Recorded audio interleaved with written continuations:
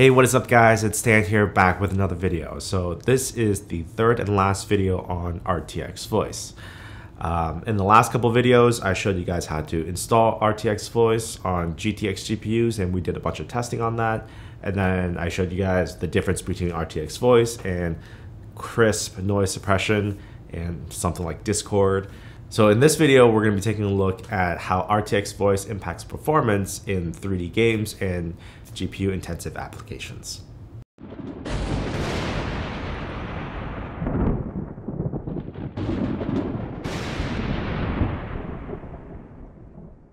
So I did a bunch of benchmarks with RTX Voice enabled and disabled. Some benchmarks such as Unigine Heaven, Unigine Superposition, 3D Mark Time Spy, and a couple others, but we'll really focus in on these three benchmarks here.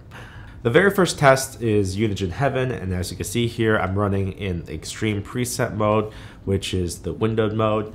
That way we can take a look at the stats of the GPU and the other things around on the screen as well. Now, as you can see, the GPU runs at a constant 2025 megahertz, and there is no throttling at all. Now, the very first test was with RTX completely disabled, meaning no noise suppression, and the OBS software that's using to capture the screen is not pointed towards RTX Voice microphone. What this also means is, while it's true that I'm using OBS to record the screen, so we're going to get an impact in frame rate. I did this with all of the tests so that the impact to frame rate is going to be consistent. We're not looking at absolute FPS, we're just looking at the relative performance between RTX on and off.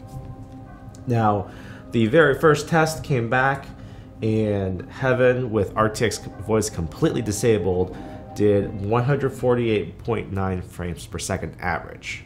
Now, when I enabled RTX Voice in OBS and enabled the noise suppression tick mark with the slider all the way to the maximum, that resulted in an average frame per second of 127.8 FPS. This represents about a 14.2% loss in FPS. Now, I did the very same test with Superposition. With RTX Voice completely disabled, I did about 55.4 FPS.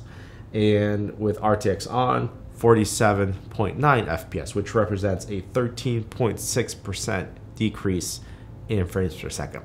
Now, before I go any further, I want to make a caveat that these are on a GTX GPU with RTX Voice forced enabled, meaning going through the hack to enable RTX Voice, changing the limitations to be able to install RTX Voice. With that said, RTX GPUs may not have that impact. I don't have an RTX GPU to test on. Eventually, I'll be able to get my hands on the 3080 Ti, for example, and maybe we'll do some more testing then. But for the time being, this is all I got. Now, on the next test with 3D Mark, 3D Mark actually has multiple tests compiled into the benchmark, which is a Time Spy 1 graphics test, a Time Spy 2 graphics test, followed by a CPU test.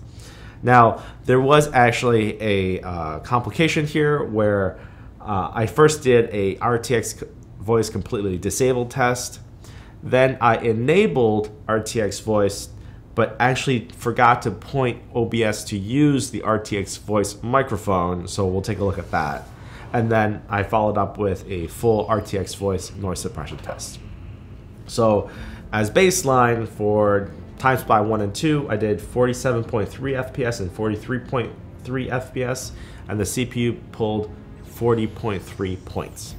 Now, as I said, I enabled RTX Voice, checked the tick mark, slid the slider all the way to 100, but forgot to tell OBS to use RTX Voice as a microphone. So that means the application is running in the background, but there isn't actually any noise suppression going on. So this is very interesting because in this scenario, I did 45.7 FPS and 41.5 FPS, which is only a 3.3 and a 4% decrease in performance.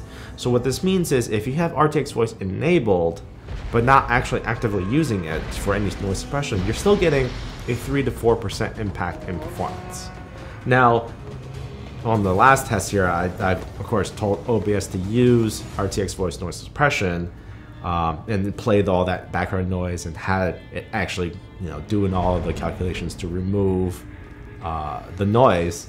This resulted in 41.2 FPS and 38.1 FPS, which is a 11.9 and a 12.9% decrease. So pretty in line with the other two tests that we talked about. So CPU wise, all three tests were relatively pretty similar: 40.3 points, 39.9 points, and 39.8 points. We're talking about a 1% and 1.2% impact here. Very, very small. As expected, RTX Voice isn't really GPU or CPU. Using the CPU is really using the GPU. So there you go. CPU isn't impacted all that much. Well, what does this all mean? Well, NVIDIA only released RTX Voice on RTX GPUs, and maybe for good reason, because when you enable RTX Voice on GTX GPU, hacking the installer to make it work, maybe the lack of RTX tensor cores or whatever's going on the GPU results in a much bigger FPS impact. I don't have a RTX GPU to test on, so I can't tell you what the impact it is on an RTX 2080 Ti, for example.